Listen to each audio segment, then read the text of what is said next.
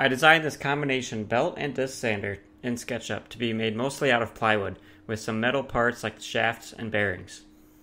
It's going to use a 3/4 horsepower furnace motor. There's quite a few parts, so let's get started.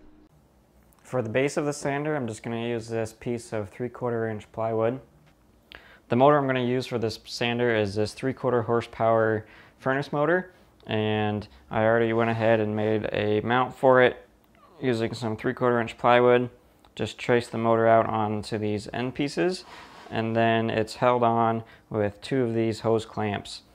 The next thing I'm going to build is the main wall that goes through the center, and then the supports that will support the main drive shaft and bearings. Throughout the build, I'm going to be using this crosscut sled. I don't have a table saw in my shop, so this crosscut sled allows me to cut long length parts that I can't do on my miter box. It's a pretty simple build and makes a lot of use out of that circular saw.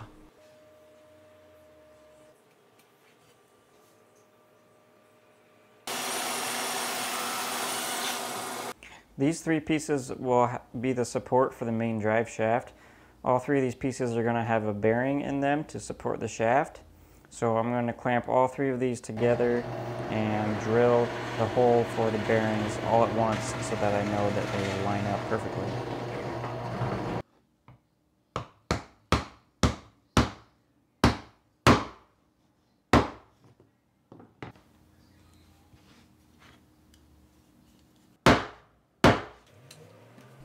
For this bearing, since I didn't drill all the way through, I made 2 small holes in case I ever wanted to push the bearing back out. I could insert something into those holes and push the bearing out.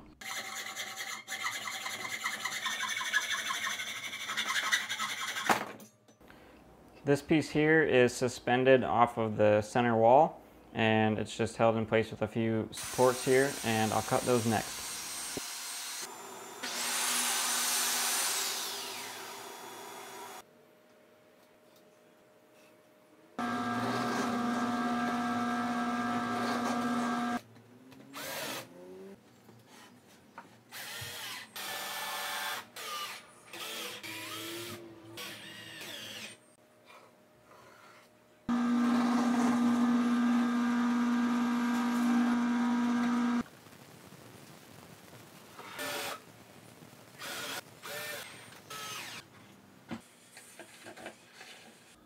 Now that these 2 bearings are mounted, I'll slide the 3rd one on here and mark its location on the board and attach it while it's on the shaft so that I know that all 3 of these are still aligned. The next thing I need is 2 pulleys, one on each of these shafts. I've already experimented by turning some out of 3/4 inch plywood. I need to make another one now for the shaft on the sander. I could just make another one like this, however the problem is this shaft is 5/8 of an inch and this shaft is only 1/2 an inch. So if I turn another one on the motor, it's going to be too sloppy and loose to fit on this shaft. So what I'm thinking is I'll use one of my original test pulleys here that I have. I'll try to tape up the shaft to make this pulley fit on there tight, and then I'll cut out a 3rd circle and put it on here and turn that one right on the shaft to the right size so that it matches the smaller pulley which is going to go on the motor. At this point in the build, I hadn't bought a new belt yet, and I'd been stealing the belt off of my drill press, so I was often having to do belt changes, which got quite annoying. To keep the pulley on the shaft, I'm just cutting a notch in the shaft with a dremel and then inserting a nail to act as a key.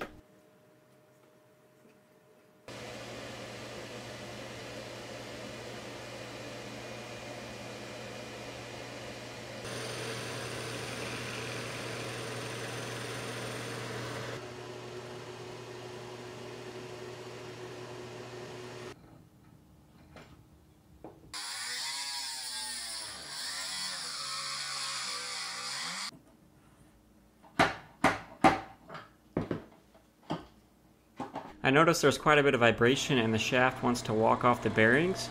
I put a brace on the backside to help stiffen it up, and that seemed to help keep the shaft in place. I later figured out that the motor wasn't parallel with the drive shaft, and after fixing that, the vibrations went away. To attach the sanding disc to the shaft, I had this idea to make a hub out of black pipe, a flange, and a pipe adapter. This looked like it was going to work. I cut all the pieces and it fitted on the shaft quite well, but I overlooked the fact that the motor rotation was actually going to unthread the parts that I had threaded together, and so it just wanted to fall apart. So I bit the bullet and I bought a pulley off of eBay that fit the shaft, and this was a way better idea. While I was at it, I also bought a belt so I could leave my drill press alone. For the discs, I chose to use a piece of melamine particle board.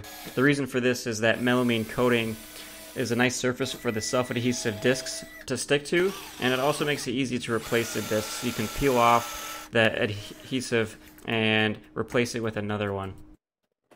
Once I had the disc mounted, I used the sander like a lathe and then went ahead with a chisel to try to make that disc as round as possible. Since I had just cut it out with the jigsaw, it wasn't really perfectly round yet. To balance the disc, I put a short length of shaft into a bearing and then just pushed the disc around until it settled on a low spot, and then marked that area and used a Forstner bit to drill out some of the material to try to balance the wheel as best as I could.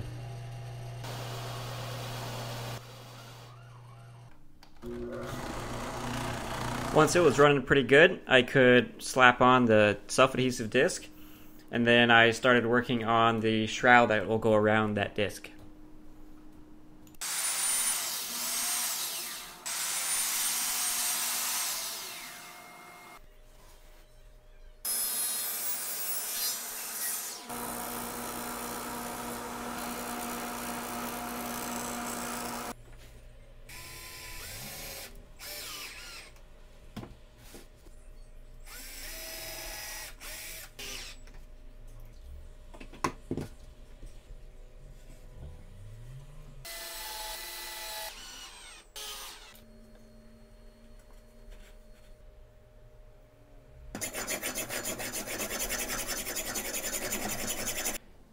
So somewhere along here I made a mistake.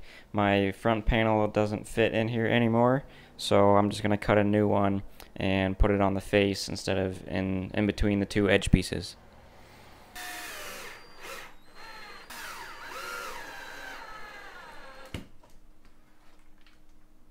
This shaft has a tendency to drift out, so I'm adding washers on either side. This spacer, which is made out of a piece of oak, it's got a little spot for the head of the nail. Another washer, and then that will get captured by the back end of the disc shroud. To make the curved top piece of the shroud, I originally tried just bending a thin piece of hardboard around the curve, but it ended up cracking on me, so that didn't work. I then just went with sheet metal, and that obviously works a lot better.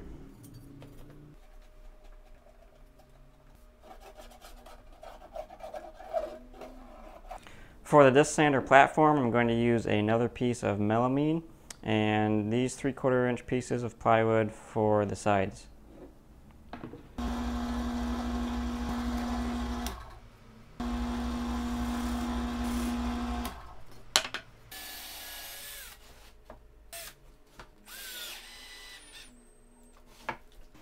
To allow the table to tilt, I'm going to fasten it with a piano hinge, and I've taped it up here, and I'm just going to go ahead and mark where each one of the holes are, and then I'll take it off and put the screws on and then put it back together. That way it will line up perfectly.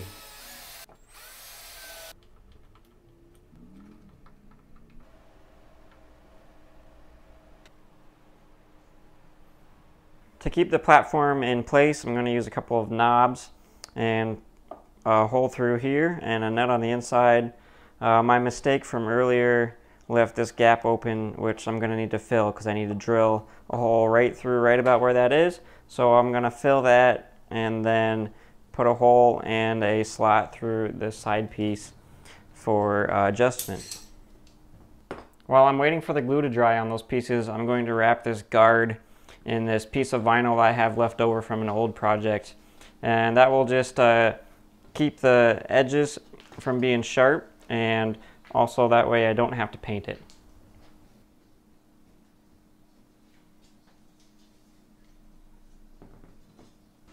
I just can't win on these little pieces. After I glued them on there, I realized there needs to be a little bit of a notch for the table to sit in on there a little bit.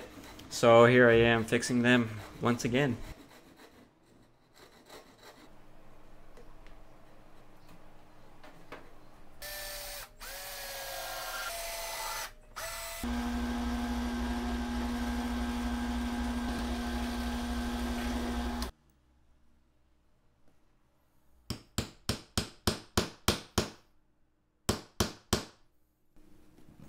To mark where to cut the slot on the edge pieces, I just insert a drill bit through the nut and then spin the tabletop, which marks a line on the piece, and then I can drill that out on the drill press.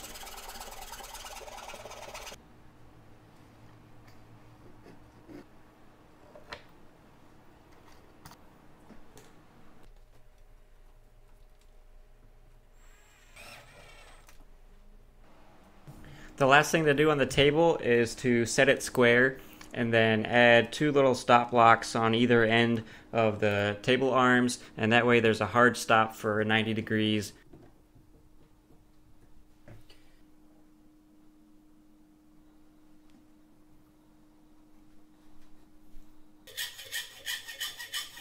I also cut down the motor shaft since I'd been avoiding it all this time until I knew exactly where to cut it.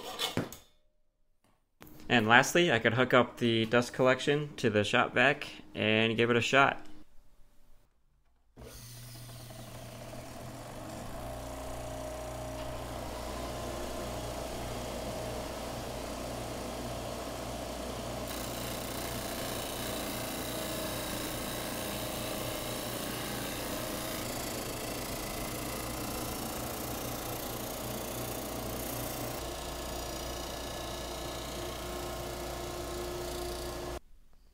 The dust collection is quite impressive. After sanding a few test pieces, there's only 1 speck of dust on the top of the shroud.